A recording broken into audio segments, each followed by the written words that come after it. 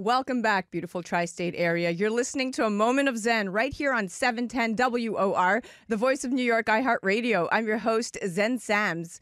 Up next in our Trailblazers segment, brought to you by FinTech TV, we're featuring Marco Antonio Soriano IV, scion of an illustrious lineage, leads the Soriano Group, a powerhouse family office with $2.8 billion in revenue.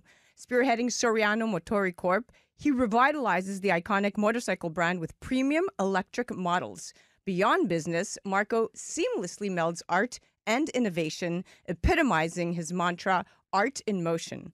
Formerly of Goldman Sachs and the World Bank, his journey embodies heritage, innovation, and artistic vision, set to be chronicled in his upcoming book. Today, he joins me at iHeart headquarters right here in Midtown Manhattan to chat all about the Soriano legacy, how he plans on conquering the U.S. markets with his motorcycles and fashion line, and why he believes the metaverse is going to be a major disruptor for brands.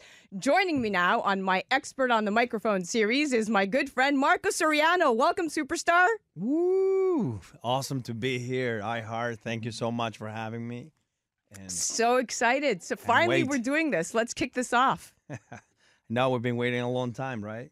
Yeah, let's dive right in. Okay, so what do we got? Heritage meet innovation in a tapestry of success and vision. Marco, your journey truly captivates, seamlessly intertwining tradition with very forward-thinking entrepreneurship, and your family legacy is deeply rooted in tradition and success. So how do you balance preserving this heritage, but also driving innovation and modernization within the Soriano Group?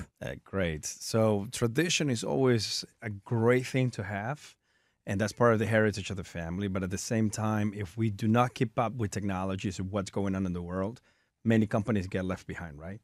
It is said, and we already know by statistics, that 80% of the companies in the S&P 500 in the next 10 years will be dropped out, because they're not adapting quick enough to technologies. So there's certainly something that I'm not going to let happen to my family's legacy. Well, you said it, and it's that adept transition from the realms of finance to the helm of Soriano Motori Corp. It really exemplifies a modern narrative of what we call this adaptive leadership. And in an industry evolving towards sustainability, your specific embrace of electronic models not only echoes environmental responsibility, but also it resonates truly with market trends, because that's what it's all about, sustainability. And statistics reveal a very robust growth trajectory, with electric motorcycle sales surging globally by 50% this year alone, which is a testament to the viability of your strategic pivot. Now, your journey from finance at Goldman Sachs to leading Soriano Motori Corp is quite remarkable. I think it's truly interesting. Can you share what inspired your transition and how your background influences your current approach to business? Sure. Finance and investment banking, what we learn typically, especially coming from like the old school of Goldman Sachs, is how to analyze opportunities, how to find and disrupt status quo companies, right? So I bring all of this value and all of this knowledge into a company that for a very long time maintained its traditional values, traditional forms of investment. So I disrupted my own family's strategies by bringing onto the table, alternative investments into the EVs, AI. You mentioned it earlier, even the metaverse, crypto, NFTs, the whole bit, right? So it's just how do you put it all together? How do you stitch them all up together and make a company that makes sense to people? That's what I'm doing. You're quite an artist. In fact, if you look at it from that perspective, the integration of artistry into these endeavors, it really elevates Soriano products beyond just this mere commodities, right? Transforming them into objets d'art, what we call in French, in motion. As you so eloquently described, the fusion of form and function, it really underscores your commitment to not just meeting, but exceeding consumer expectations. And that's what it's all about. Now, surveys indicate that 67% of consumers are willing to pay a premium for products that blend aesthetic appeal with practical utility, which is a testament to the resonance of your ethos, because if you read all of these blogs, that's what it's about. Now, revitalizing an iconic motorcycle brand with premium electric models is a very bold move. What were the biggest challenges you faced in this transformation, and how did you overcome them? Sure. Greg, amazing question, actually. The riders today, the drivers today are always asking you the same questions. And you know this as a consumer yourself, right? How long can I go before I need to recharge this battery or this vehicle again? How fast can it go? Is it reliable? Is the design good enough for you? Is the color that you're buying the color that you wanted? Does it have sound? Is it safe? So I took all of these problems and I put them together on the table with a bunch of engineers that have worked for the remarkable brands of the world. And I told them I need to have a bike that has all the solutions to all of these problems, but we're going to make it in Italy. And that's where the quality control and the quality and design comes up even better, because whatever you're seeing today that we're being flooded with is cheap, low quality product. And I want to get rid of it. It's junk, as they put it. Yeah. Now, conquering the U.S. markets, which are renowned for their dynamism and really discerning consumer base, this presents both a challenge and an opportunity. But with your proven track record and a comprehensive market entry strategy, which you have, success seems inevitable. And research forecasts a very robust outlook for, like I said, the electric vehicle market in the U.S. And this growth is going to keep going of about 30% between this year and 2030. So this is, again, very fertile ground awaiting Soriano Motori Corp. Now, beyond motorcycles, you've also ventured into the fashion industry under the Soriano brand. I'm wearing it. There you go. What unique elements do you bring from your motorcycle designs to your fashion line? Well, listen, you said it yourself again. You know, the interpretation of art, fashion meets engineering has always had a big gap. But you know that if you're going to be driving a Ferrari, you're not going to be driving it in your pajamas, right? You're going to be having a nice outfit on and you're going to make yourself look good and you're going to go out there and make it the best event ever, right? As opposed to if you were driving a Tesla or driving a Nissan, you're not going to care. That's the difference. Nothing against Nissan or Tesla. But it's what it is. It's a perception of what makes you feel good. And I made an Italy product that the one that we're making needs fashion. So the fashion goes along the lines of sustainability as well, because we're using recyclable material. We're working with leather goods. Who doesn't like leather these days, right? And we're recreating classic looks in collaboration with artists all around the world. So the art of this artist is painted onto the leather in our jackets. And that's what makes the difference. Woo! You're on one rapid journey. I love it. Living life in the fast lane with Soriano. Now, let's shift a little bit. So this anticipation, your anticipation of the metaverse as a disruptor for brands is astute, and this reflects a keen awareness of emerging digital landscape, which I'm so thrilled that as an entrepreneur you're aware of, because many don't even know what the metaverse means. Now, with projections indicating that the global metaverse market is going to exceed 800 billion by the year 2028, your foresight in leveraging this paradigm shift really does underscore your commitment to staying at the forefront of innovation. And that's what we're talking about, the forefront of innovation. So the concept of the metaverse as a disruptor for brands is gaining significant attention. You're not the only one with this on your radar. So how do you envision leveraging this digital landscape to enhance the Soriano brand experience? Yeah, so in a book that I published about last year called Entrepreneurial Madness, basically I introduced one paradigm out of 10. And one of them was, how did you disrupt the market with an element that connects Web3 in blockchain, the metaverse, and you gamify your business? The gamification of your business is essential because the consumers of tomorrow or even today are consuming through video gaming.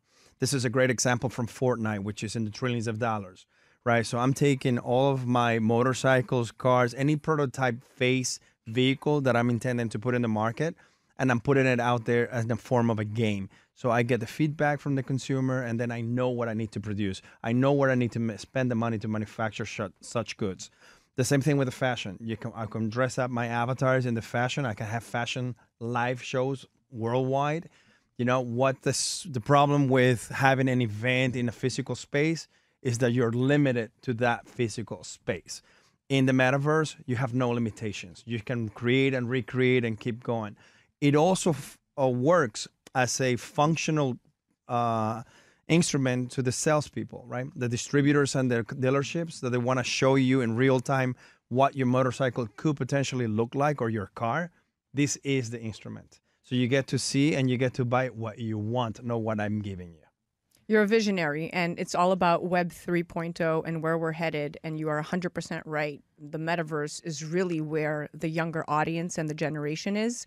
And that breeds community, and community breeds loyalty. And loyalty, well, that feeds the bank account. So you are right on the money. Now, your dedication to sustainability is extremely evident here. This echoes the growing consumer sentiment that you are aware of towards these eco-conscious practices, let's say. And if you research even further, 88% of consumers want brands to help them be more environmentally friendly. So this highlights, again, another importance of Soriano's sustainability initiatives. I wanted to point that out. So let's go back. Sustainability, increasingly important. How does Soriano Motori Corp incorporate sustainability into its business practices? First of all, knowledge of that it's really happening. Climate change is something that is really happening regardless of what you think back at home in your car while you're driving. The issues here, it's the amount of people that we are in the world. You're looking at over 8 billion people, and we're going to add another billion people in the next 10 years. It only took 100 years the last time that we added another billion. So clearly the growth of the population in the world is exponential. So how are we resolving the problems of sustainability with potable water, irrigation systems, energy, air quality?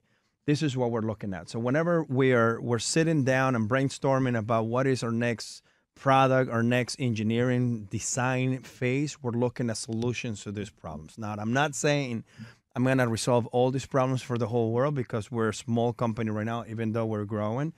But perhaps we can influence other companies to do the right thing. And the right thing is to be conscious about this and take actions to make this new world a better world.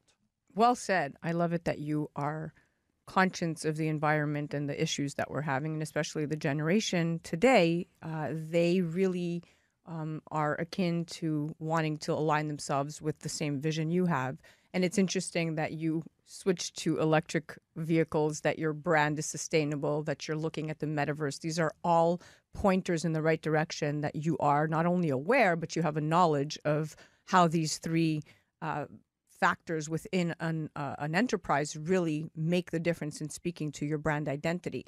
But looking ahead, as your group continues to chart these new territories, the promise of a future where tradition and innovation really converge holds immense allure. And it's a very sexy concept that you have. And this unwavering commitment to excellence that you have also ensures that the Soriano legacy is going to continue to inspire many generations to come, right? And it's a beacon of ingenuity in a very rapidly evolving world, is what I say. But your mantra, art in motion, this suggests a deep connection between creativity and functionality. So how do you incorporate artistic vision into the design and development process of your products? So this goes back to a little bit of history. And for example, my family were best friends with Salvador Dali, right? And everybody knows his name. Today, I'm happy to say that I'm friends with all these different artists that are interpreting life in their own ways, through their own lenses. So I'm helping them connect the bridges with our vehicles, with our fashion, with what I'm calling the Soriano world. Soriano world will be a worldly exhibition where we can see all of these elements cross-pollinizing with each other, and where clients could come and people just enjoy and teach their kids the value of maintaining our ecosystem clean, but at the same time being creative. This is what the Soriano world is going to promise. This is what we're working on. And hopefully this year we're going to be presenting it in Europe first. Then I want to bring it to the U.S. So conquering the U.S., that's going to be a daunting task, especially in industries as competitive as motorcycles and fashion. So what strategies do you have in place to penetrate and succeed in this market? So we're working on creating a module that is transferable. Basically, we go to one place, 10 days, we'll break it down, we'll bring it to another place. Just imagine an artist that goes on the road for a concert, right? And then after that, he moves on to another city and brings the same scenography and shows the world that, what he's doing, what he's singing, what he's all about. I'm looking at myself as an artist. And all of these different creations are part of this world. So I want to bring it to all these different places where people can engage, interface with each other, integrate with us, and be a part of the Soriano world. Beautiful.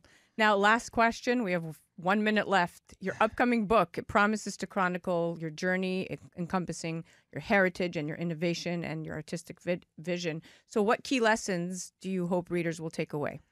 I go back in time and look at myself in the mirror as a child, how I made myself to become the man who I am right now, who I'm almost in my 50s, right? My 4 children really are my inspiration to everything that I'm creating, because part of the legacy is what you leave behind. It's not so much the money that you can make, that one can make, but what you really truly leave behind. The moral values, the right guidance, and a way to become creative and think outside the box. That's the whole point here. And that's what I'm working on very hard so that they have that. Well, you're right there, my friend. I see that you have gone where there is no path, and you have left a great big trail. You built your own door. Not only did you knock on it and unlock it, but you continued building more doors for yourself and stepped right into the space that you are right now, which is exactly where you are supposed to be. Thank you so much for coming on. It was such a pleasure chatting with you today. And the honor and the pleasure is always mine. Thank you to you. That was our Trailblazer segment brought to you by FinTech TV, and that was the impressive Marco Soriano IV.